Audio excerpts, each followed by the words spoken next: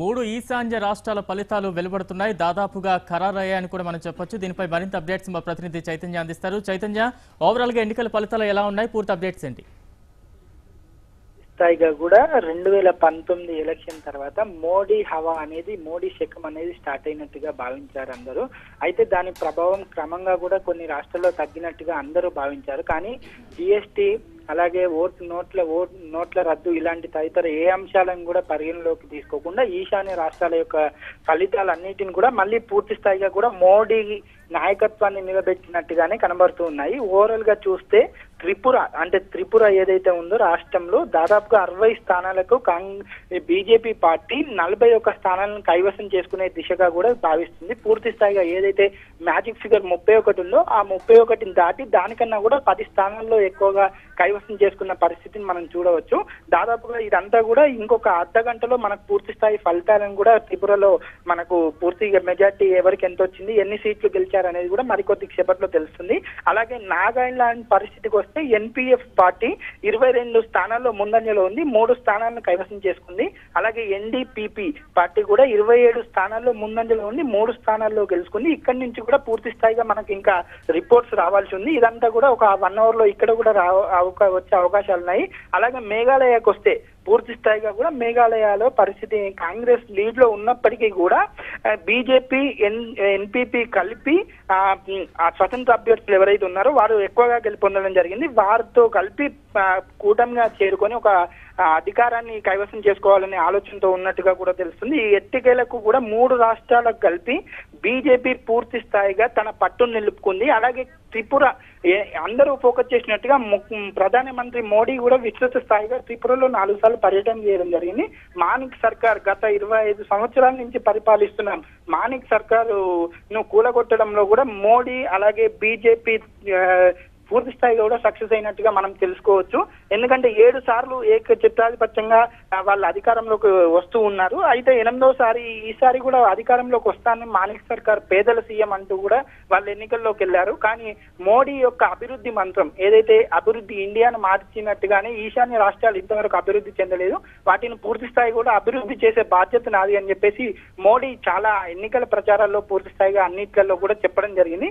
దానికి పూర్తిగా ప్రజలు నమ్మి బీజేపీకి పట్టం కట్టినట్టుగా తెలుస్తుంది. ఓవరాల్ గా ఏదేమైనప్పటికీ కూడా బీజేపీ హవా అనేది ఇంకా కొనసాగుతుందని చెప్పొచ్చు. Balaram. Right, thank you Chaitanya.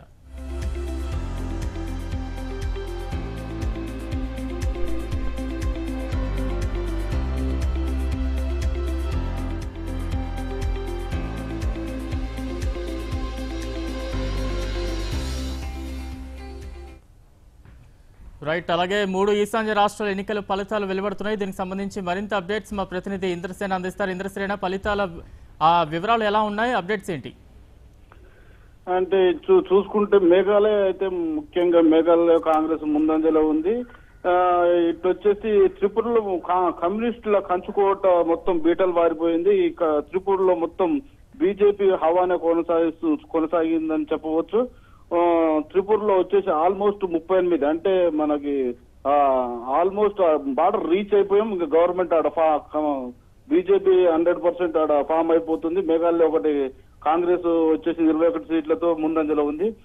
అంటే అక్కడ అంటే గోవా టైప్ ఏమన్నా రాజకీయ సమీకరణాలు జరిగితే తప్ప ఈ బీజేపీ ఏమన్నా చేయలేదు. ఎందుకంటే గోవాలో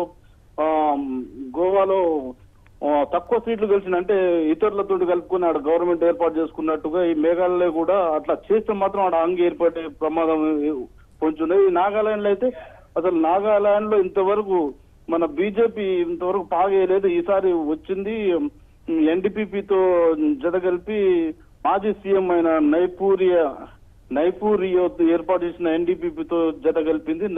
ఎన్డీపీ 40 సీట్లలో పోటీ చేయగా బీజేపీ 20 స్థానాల్లో పోటీ చేసింది. అదే కాంగ్రెస్ వచ్చేసి 18 స్థానాల్లో పోటీ చేసింది. అక్కడ నాగాలాండ్ లో మొత్తం ఆధిపత్యం బీజేపీ కూటమిదే కనబడుతుంది. ఇక్కడ ఆటోమేటిక్ గా ఆల్మోస్ట్ ఇక బీజేపీ ఆడ గవర్నమెంట్ కూడా ఫామ్ అయిపోయింది. ఒక మేఘాలయకు వచ్చే వరకు కాంగ్రెస్ ముందంజలో ఉంది. ఇంకా అక్కడ ఏమన్నా రాజకీయ సమీకరణలు జరిగితే తప్ప ఏం చెప్పలేము. మొత్తం మీద అయితే బీజేపీ మొత్తం దేశవ్యాప్తంగా అయితే పుంజుకుంటుంది. దేశవ్యాప్తంగా అంటే 2014లో చూస్తే 4-5 రాష్ట్రాల్లో ఉన్న బీజేపీ ఈసారికి వచ్చేసరికి ఇప్పుడు 2018కు వచ్చేసరికి మొత్తం భారతదేశం మొత్తం కాషాయం లాగా మారిపోతుంది. ఇంకా 4-5 రాష్ట్రాల్లో ఉన్నది. అంటే నెక్స్ట్ ఆల్మోస్ట్ ఎన్నికల్లో అయితే బీజేపీ మొత్తం భారతదేశ వ్యాప్తంగా బీజేపీ అధికారంలోకి వచ్చే పరిస్థితులే కనబడుతుంది. Right, thank you Indrasena.